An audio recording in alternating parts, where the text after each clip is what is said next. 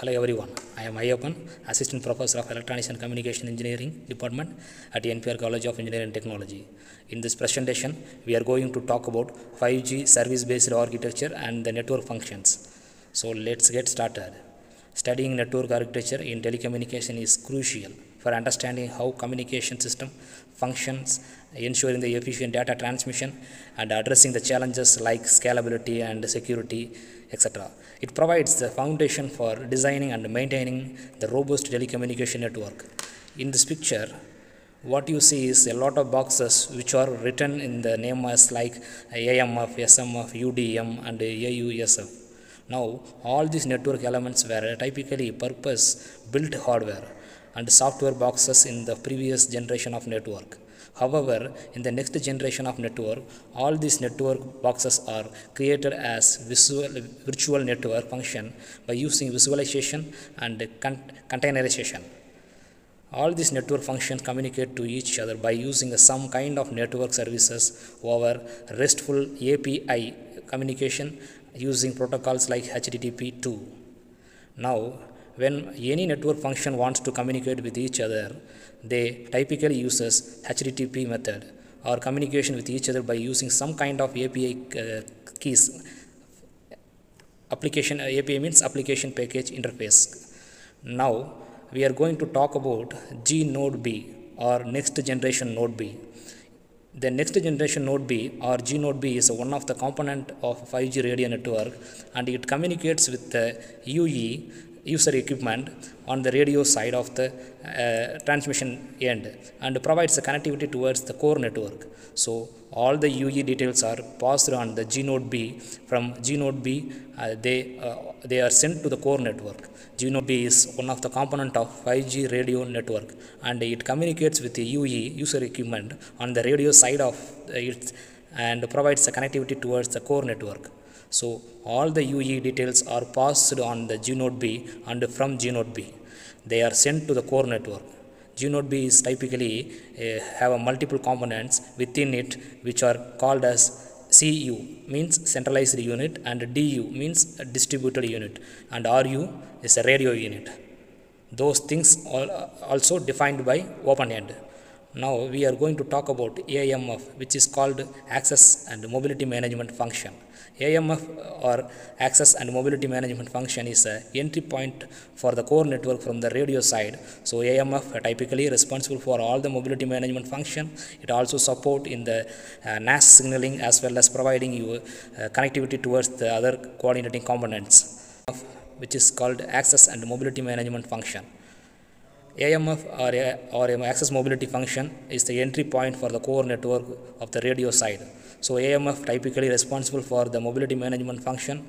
It also support in the NAS signaling as well as it provides connectivity towards the other coordinating components. So AMF is similar to MME of the 4G network or VLR of the 2G or 3G network. VLR means visitor location register in 2G. So AMF is responsible for setting up the content with the support of ASMF, providing authentication details and authentication function with the support of UDM and USF, and everything which has to be done with the core network will have this entry point of through AMF. And next, we are going to talk about SMF, Session Management Function. As the name suggests, this is taking care of the session management, which include the session creation, session maintenance, and session termination. It provides all the control plan information to the UPF so that UPF can manage the traffic flows, and it gets all those details from the PCF in the form of quality of services. So SMF is similar to the control plane policies of SWG, that means a serving gateway, or PWG, packet gateway, in the 4G network. SMS, as the name suggests, it takes care of the session management, which includes the session creation and the termination. It provides all the session related details to the UPF so that UPF can manage the user traffic. It gets those details from the PCF in the form of quality of service policies so that it can give proper information to the UPF. Now SMF is similar to HGW and PGW control plane, which were the component in the 4G network architecture. I hope UPF or user plane function is the only user point component in the 5G core network, and one end is connected to the G node B, and the user is sent to the UPF via the G node B. On the other end, it connects the data network to connect the internet or other data networks. It may be like a corporate network. So UPF gets the rules from the SMF, and those rules are used to enforce the quality of service to the user plane traffic. I hope you understand what is UPF, and next we are going to talk about UDM, that means user data management. So UDM which is typically similar to HSS, home subscriber server, in the 4G network, and it takes care of management of all the user subscription data with the support of another repository which is called as UDR, Unified Data Repository. It is similar to front end of the HSS. It provides the user data to the AMF for the access and mobility management, and the SMF for the session management. Now UDM typically have all the permanent data for the user end and resides the home network. And then next we are going to talk about PCF, or policy control function. As you all know, the data is increasing day by day in the telecom, and we are in the need of have a proper quality of service policy so that the data can be managed in a user page. So PCF does exactly the same. It's similar to PCR of policy and charging rule functions in 4G network, and take care of the quality of service policies. It gets all the policies from the UDR, Unified Data Repository, and provides those policies to the SMF so that the SMF can create a proper PDR or packet data rules and pass on those rules to the UPF so that UPF can enforce those rules on the user pin function.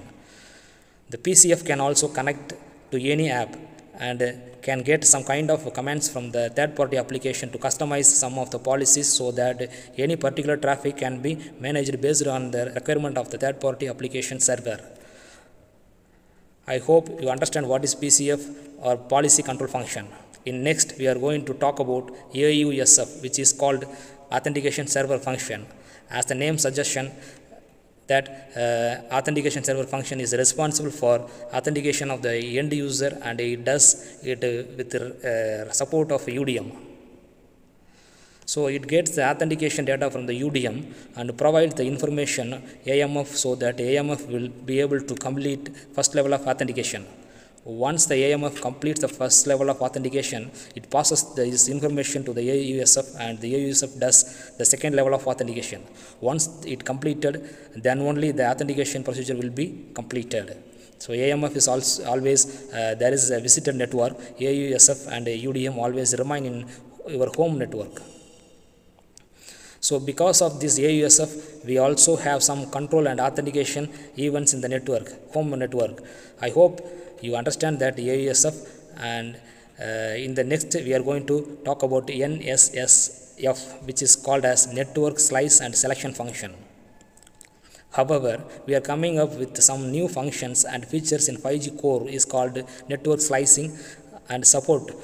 These kind of functions, we need some new network functions. One of the network function is called NSSF, or network slice selection function. Network slice selection function helps the AMF to choose the right slice from the end user. Network slice function helps the AMF to choose the right set of slices from the user. Network slice selection function is completely new network function which was not in the previous generation like 2G, 3G or 4G networks. It does not network slice management, which is typically taken care of orchestration of the layer. I hope you understand that NSSF or network slices layer function, and network block we are going to talk about NRF, which is called network respiratory function. When we are taking care of 5G based architecture and network function, we have talked about new network elements which are similar to the previous generation like 2G or 3G or 4G, and now the NRF network respiratory function. As you all know, all the 5G network functions are created visualization machines or containers, and those visualization machine and containers keep on changing time to time. All these network functions are either working as a producer or the consumer. Producers are the one who providing some services to their network functions, and consumers are one or who consuming the network services of the network function. However, whenever producers comes up, they have to publish their new information with NRF. NRF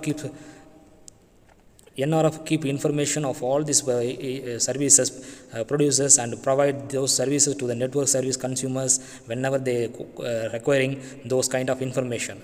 So let's say AMF wants to communicate with SMF, but before it does, SMF has to publish its information to NRF.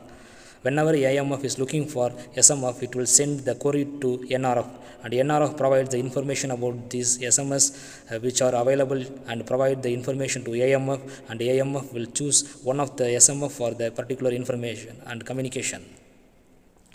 So in short, NRF works like yellow pages for the service producers and service consumers. I hope you understand what is NRF is. In the next, we are going to talk about NEF, or network exposure function. As you all know about 5G, there are a lot of applications which are integrated with the 5G network, and application does exactly the same. Whenever these are some third-party application which has to get some information from the 5G core network and influence the traffic, they have to connect via some API frameworks via the NEF. NEF gets the information from the third-party application, provides some kind of commands, PCF or policy control function, and policy control function will create some kind of quality of service policies and pass the policies to SMF. Based on these policies, SMF will going to create some kind of packet direction rules and send those rules to UPF, and UPF will enforce these rules to the traffic of user. So any third-party application can influence the network to the user in the 5G core network. This is successor of the SEF, service capability exposure function in the 4G network.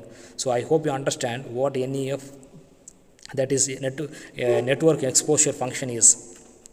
And the next block we are going to talk about AF, application function. Application function which are primary, not a network function. As we all know about cooperation of integrating a lot of application with the 5G network, and AF does the same. So whenever the operation want to deploy some of the services to consumer, these kind of services, some kind of application, they can be provided by the application function.